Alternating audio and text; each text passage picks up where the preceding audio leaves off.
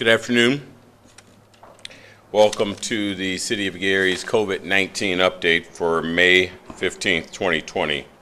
Before I begin, I want to acknowledge guests that we have today who will be making presentations shortly thereafter, all relative to COVID and the specifics as it relates to their particular entity. Today we have, as usual, our Gary Health Commissioner, Dr. Roland Walker. We're also joined by Chuck Hughes, Executive Director of the Gary Chamber of Commerce, who will speak from the business perspective side of things. And we have our very own Gary Police Chief, Richard Ligon, who will speak about enforcement. My team and I have spent considerable time planning the reopening of city government, houses of worship, and businesses, all in a safe and responsible manner. The most challenging part of this since the beginning has been making sure that we get adequate information out, certainly accurate information, but even more challenging is the fact that there's been no centralized plan coming from our national government. And to that extent, we have all sorts of interpretations as to what to do. Now, I'll admit, I, like many of us, certainly weren't aware of the magnitude that COVID-19 would rise to. Neither did I have a playbook by which to share information and give direction. But to that end, if you recall, on March the 13th, the city ordered two sets of protocol. The first one was in anticipation based on what was happening at the state level. And at that point, we restricted public access to all public facilities, as well as set our people from our particular residents. We restricted their access and made sure that they were safe. At that same time, we also issued Protocol B, which suggested that when things escalated, and the data proved that the numbers were rising in Lake County and Gary specifically, that we would go to a more restrictive protocol. And up until this point, we've done that. We've certainly shared a lot of dates with you, some basically speaking about the possibility of reopening and the potential of further interactions. However, in doing so, we've always maintained that our actions would be dictated by the data, not necessarily the dates. So when we give a weekly or a daily update and we put a date out, such as last week, we talked about May the 18th.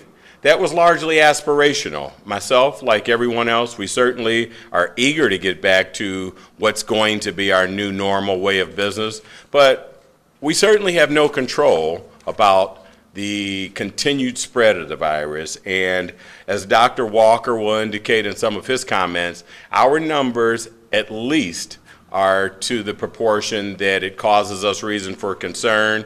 And we feel in this instance it's in our best interest to err on the side of caution to protect the most. And to that extent, I'm here today to offer what we consider to be the most responsible response to this COVID-19 virus. I want to remind you in doing so that Governor Eric Holcomb has made it explicitly clear that local municipalities have the right and the authority to implement further restrictions based on the data that's happening in that particular area. Trying to balance the needs of a number of groups of residents, from shop owners to workers, is challenging. But ultimately, as I said earlier, the guide is the goal rather is the safety of our families, friends, and all of our neighbors. As we reopen, we believe that if we do so too soon, we'll draw visitors from other regions that have more restrictive guidelines, such as Illinois. And to that extent, it's certainly very, very critical that we continue to limit our exposure to COVID-19 and to protect our citizens. Gary continues to see double-digit increases in new COVID-19 cases in too many of our daily reports. As I said previously, I choose to take a more cautious approach to protect our community. The information that we put out today will be posted on gary.gov, on our City of Gary website. And also, if you know of a family member, a friend, or a neighbor who does not have internet access, please share the information with them. And here we are. We will begin reopening city operations, houses of worship, and Gary businesses beginning the weekend of May 22nd, but with restrictions. The general guidelines are as follows. Whenever possible, we encourage people to continue to work from home. We believe that this will mean less exposure for you and for other people that you're surrounded around, and we believe that you would absolutely be responsible in making sure that you encourage your constituents or colleagues to adhere to those guidelines. First, we have the houses of worship. Initially, we had suggested that they should plan to open this weekend. However, the rate of COVID or new COVID-19 cases continues to rise significantly, as I said. Baptist Minister Conference, as well as some members of the Church of God in Christ ministers, have already planned to hold off their services, their in-person services rather, until June. We encourage you to do the same and to continue online or drive-through services. For businesses, beginning Sunday, May the 24th, all restaurants, bars with food service, personal service shops such as barbershops, salons, nail salons, etc., retail and wholesale must clearly post their customer area's capacity on all exterior doors and registers. Restaurants and bars that offer food service should and can continue phone and online ordering and to provide curbside pickup and delivery. These businesses must also post COVID-19 safety plan directly next to the customer area where they list the capacity posting. These plans must advise customers that the locations of employees are required, or employees rather, are required to wear face masks, as well as the persons that are visiting their facilities. And they must also strongly urge social distancing, which includes establishing markings and ensuring that their customers adhere to those. Retail stores may open up to 25% of their capacity. Until then, we continue the online and phone ordering and curbside pickup delivery.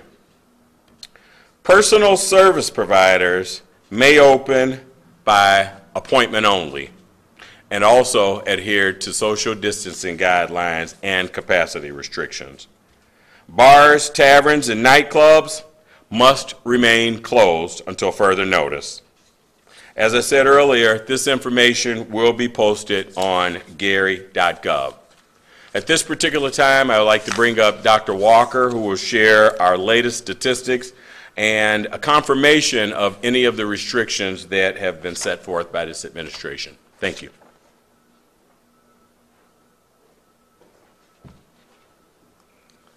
Good afternoon, and once again, I'd like to show my appreciation to the citizens of Gary to allow me to come into your home today, to the mayor who's been very supportive of the science of how we go forth trying to deal with this pandemic, and to the entire team that has worked with us to make sure we keep the citizens of Gary safe. Also, I want to say thank you to our guests today that will be speaking after me, both Chuck Hughes, who is our president of our business association here, and to our Chief Ligon, who is our police chief today.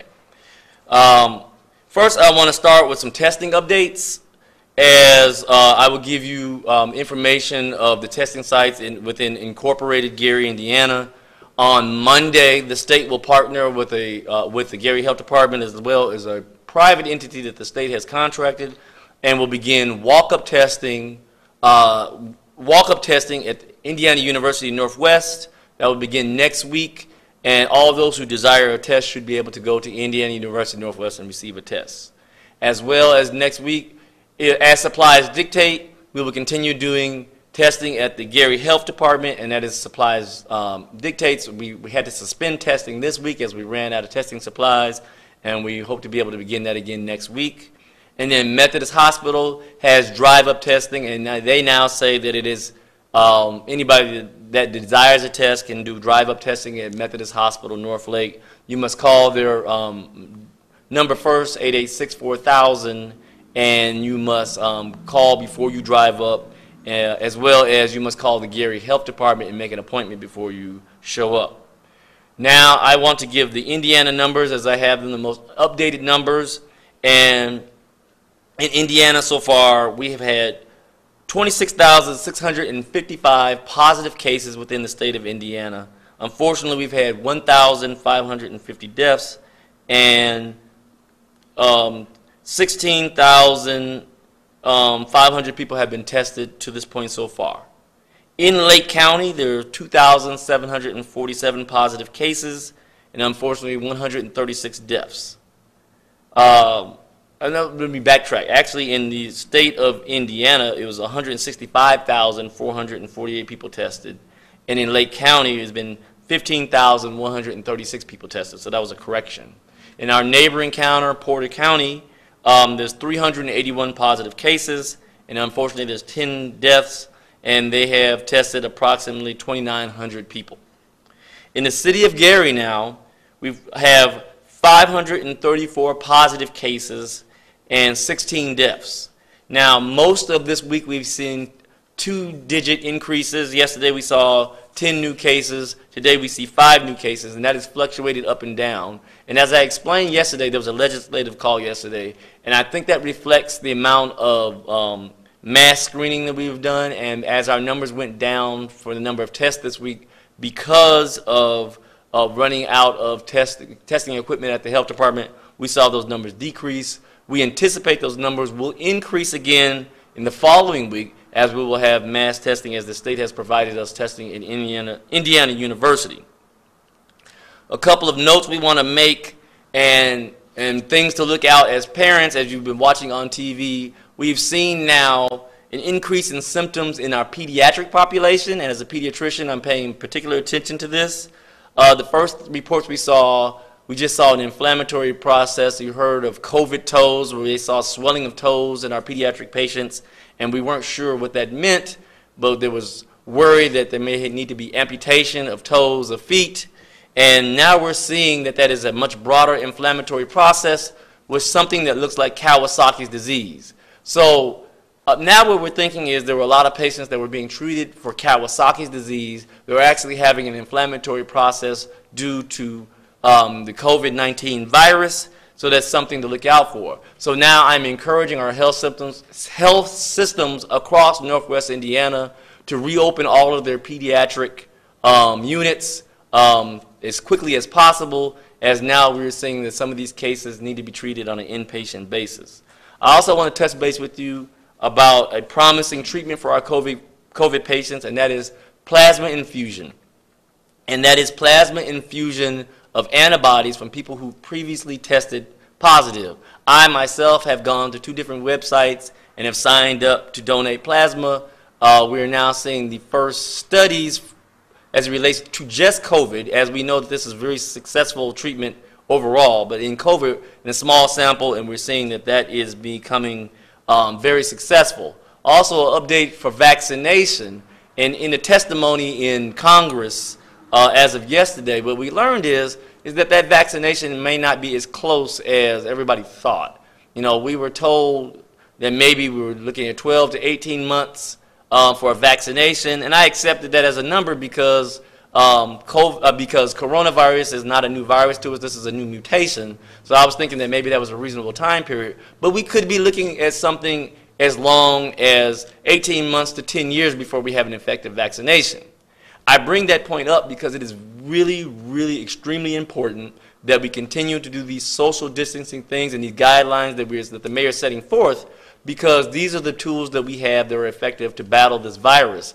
And so if we rush in to do things too quickly, I believe that we could see a great uptick in the amount of infections. And as we now know, that for certain populations, those infections can be deadly. So we want to protect our most vulnerable population, which we know is our senior citizen population. We're now learning that our pediatric population are vulnerable, and people with underlying health conditions.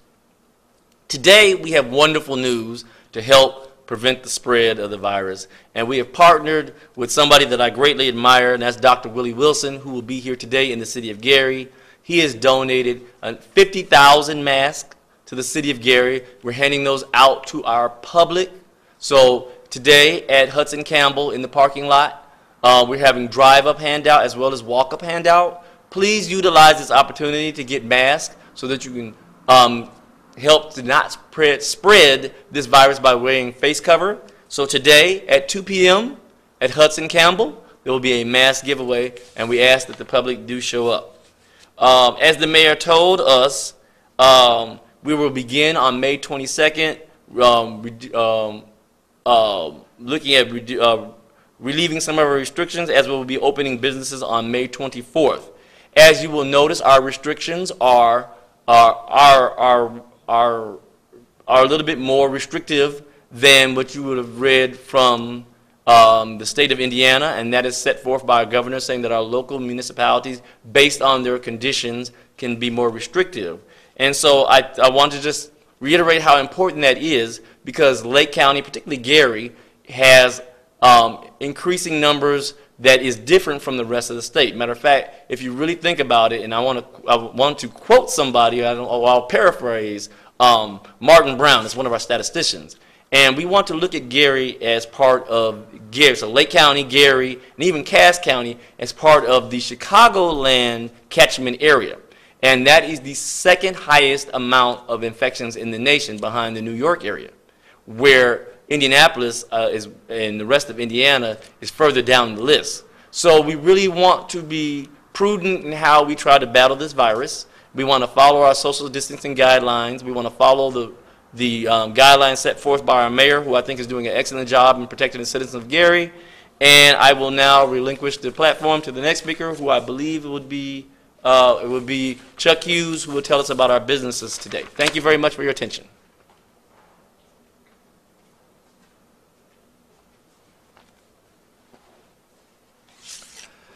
Having been a public safety person for 34 years, I do want to give a shout out to our public safety personnel, our medical personnel, our service providers, all of those people who have been at the forefront to make it possible for us to remain safe. I think we can't commend them enough.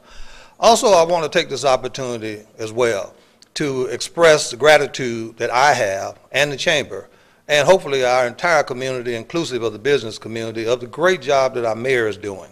I applaud him for his measured announcements, his temperament that's keeping people calm, and the fact that he's providing information. The guy has a tough job, Mayor. I'm not just saying that patronizing you because you're here, but you have to make a decision whereby there is at least, according to whatever our census count would be, 170 other opinions in terms of how we should do this. But personally, I'd like to commend you for the fact that you are first exemplifying compassion for the community first, and like everybody else, you do want to see our businesses open up as we do. The other thing too is, and I think this is important for the business community and the community at large, to know that the Chamber and our executive board have been in touch with the mayor. The mayor is very, very concerned about the reopening of our businesses and our businesses flourishing. You know, I know that we've had challenges in business in Gary even prior to COVID-19. This is a startup opportunity for us to now be aware of the fact of how important it is for us to support our local businesses, and we intend to do that.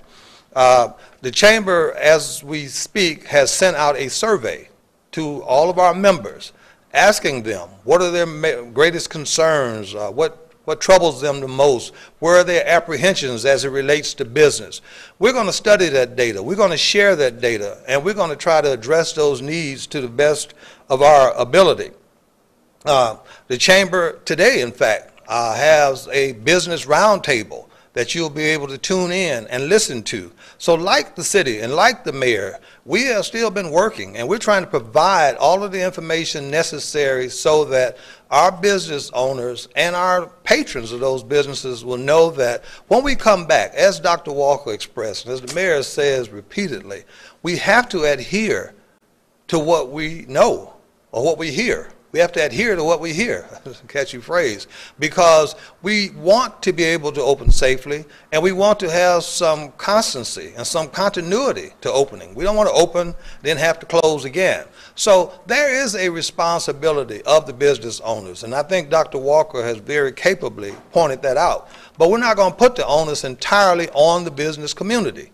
As a chamber, we're going to work with the businesses. We're going to encourage citizens to have patience and understanding and kindness and shall I say civility as we patronize those businesses, and the courtesy, because we know that there's going to be some angst and animosity and some anxiety, shall I say, with the business owners, with the patrons, with everybody involved. And so we're asking that everybody show that compassion and show that patience, and know that the end run is that we want to see a revitalized, successful business community that's going to come back.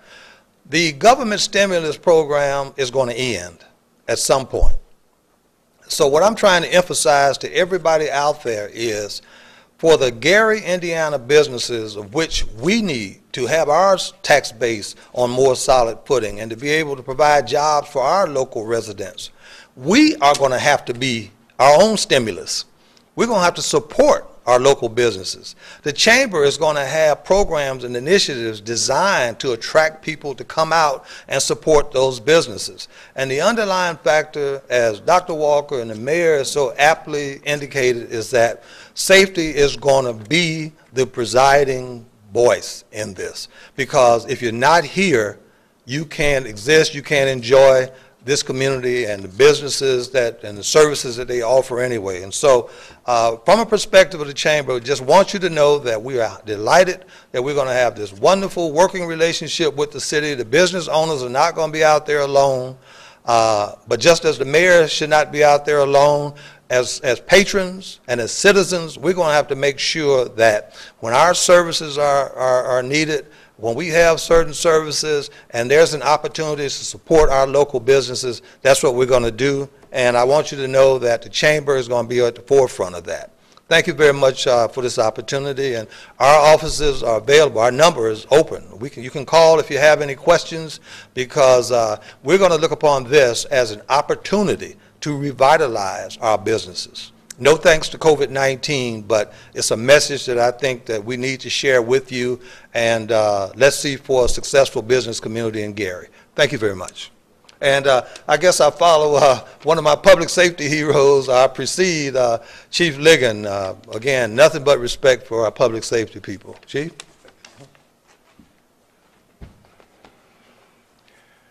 Thank you, Mayor, Health Commissioner, Chuck Hughes. First of all, I just owe a great deal of love and respect for the mayor and the health commissioner for the concern that they have for our citizens in and around the city of Gary.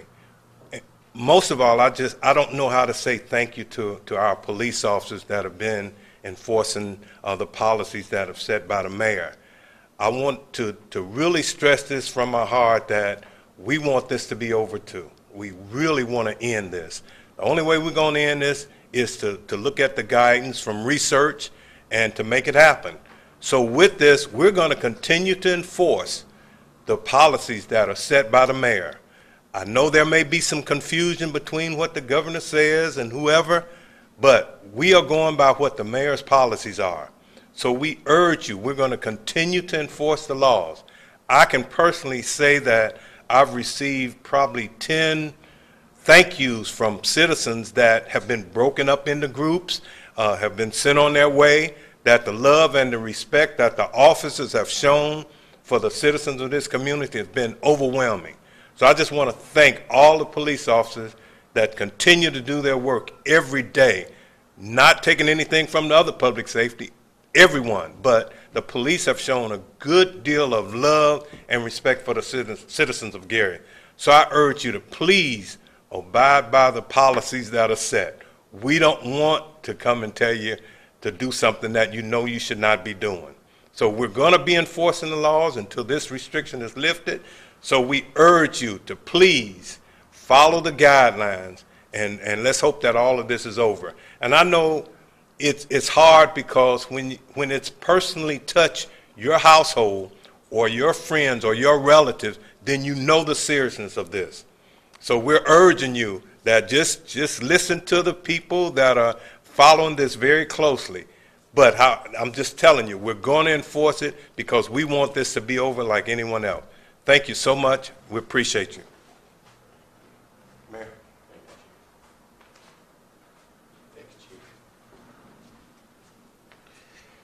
So I really appreciate the gentleman who spoke briefly, Dr. Walker, Chuck Hughes from the Chamber of Commerce, as well as our chief.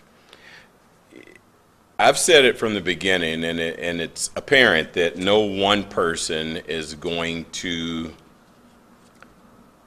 adequately secure this city and make sure that all of the policies that are implemented or the suggestions are adhered to. It takes an entire community, and it certainly takes us recognizing that this is a serious issue. From the law enforcement side or public safety period, I too want to thank those officers, the firefighters, the EMTs, the health department employees, as well as our local healthcare providers, who are all right on the front line. And as the chief expressed, I believe that they've done an exceptional job in dealing in such a unprecedented situation, and to that end, I certainly thank them for their continued efforts. I have just a couple of other reiterations and then one point that I forgot to mention earlier.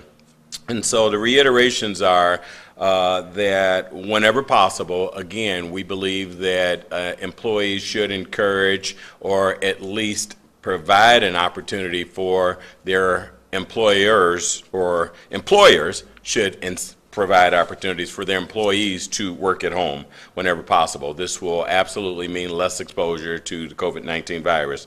Residents that are 65 years or older should continue to stay at home. Our senior populations certainly aren't contracting the COVID virus at the highest rate. In fact, it's sort of gravitated to our younger groups, but we all know that our senior populations, because of sometimes pre-existing conditions, are the most vulnerable, and so that encouragement remains constant. All residents older than 2 years old should wear a mask. Certainly masks have been proven, and the medical research suggests they help to limit the spread of the virus as well. We ask that you still continue to avoid large groups. The number that we've set at this particular point are groups larger than 25, but you're reasonable and you're certainly responsible enough to make sure that you practice good social distancing techniques. Playgrounds, basketball courts, sports venues, fitness centers, gyms, and spas, unfortunately, at this point, must remain closed. And to the chief's point, our first responders are certainly going to be on hand to ensure that they continue to encourage you to do so. As it relates to city government, we will reopen City of Gary-owned facilities and rented facilities to employees only on a limited basis starting May the 25th. Actually, May 26th. The 25th is a holiday. But in the ensuing weeks, we certainly will phase in more or all of our employees. Department heads and managers will contact those employees to give them the official notice as to when they come to work. Finally, in closing, obviously there's a lot to consider here, and when it comes to opening city facilities, there are a lot of prerequisites that need to take place. Our staff is handling that on a daily basis, which includes a deep sanitizing of all city facilities and ensuring that we have adequate PPE to protect not only our personnel, but those who visit our facilities. We all are ready to get back to a sense of normalcy, and I say that if we continue to remain patient and as calm as possible, we will. We will certainly get back to our new sense of normalcy, and we will do it together. Once again, I wish you all the very best of health and spirits. I thank you for your attention to these directives, and we will see you next week. Thank you.